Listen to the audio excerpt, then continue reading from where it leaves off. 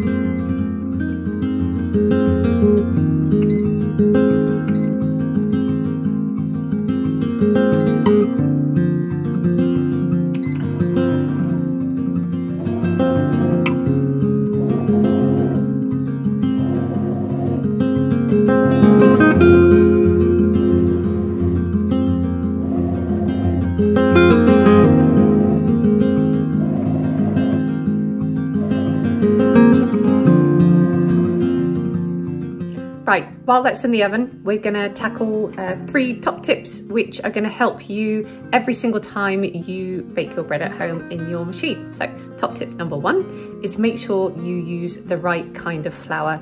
If you Google top tips on how to make awesome bread in my bread maker, that's gonna be the top tip. Number 1 thing that comes up every single time. Make sure you use bread flour. Don't try and get around it with plain flour or you know, just bog standard wholemeal flour. It has to say bread flour on the packet, and the reason for that is that it's basically got a higher concentration of gluten in bread flour, and that's going to help your your bake. It will just help it rise a lot better than bog standard plain flour. Top tip number 2 is make sure that you use the right kind of yeast. Make sure, I think I touched on it on the video at the start, make sure it's the kind of yeast that comes in the little sachets or the little tins, but it will say either sort of dried fast acting yeast or bread yeast. It will infer that it's bespoke for making bread at home. That's the kind you want to use, not any other kind.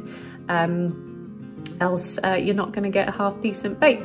And then top tip number 3, it's all about the yeast again. It's make sure that your yeast doesn't come in contact with the wet ingredients. So in our case we used water. Of course lots of different recipes call for other things like milk or you know, almond milk or you know, whatever. Either way, make sure your dried yeast doesn't come in contact with your wet ingredients until such time as it gets mixed up in the machine.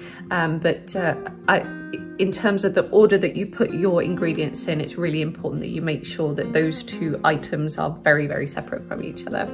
And those are my top 3 tips. I'm gonna finish my cup of tea and have a little tidy up and probably just walk around smelling my house because it smells really good.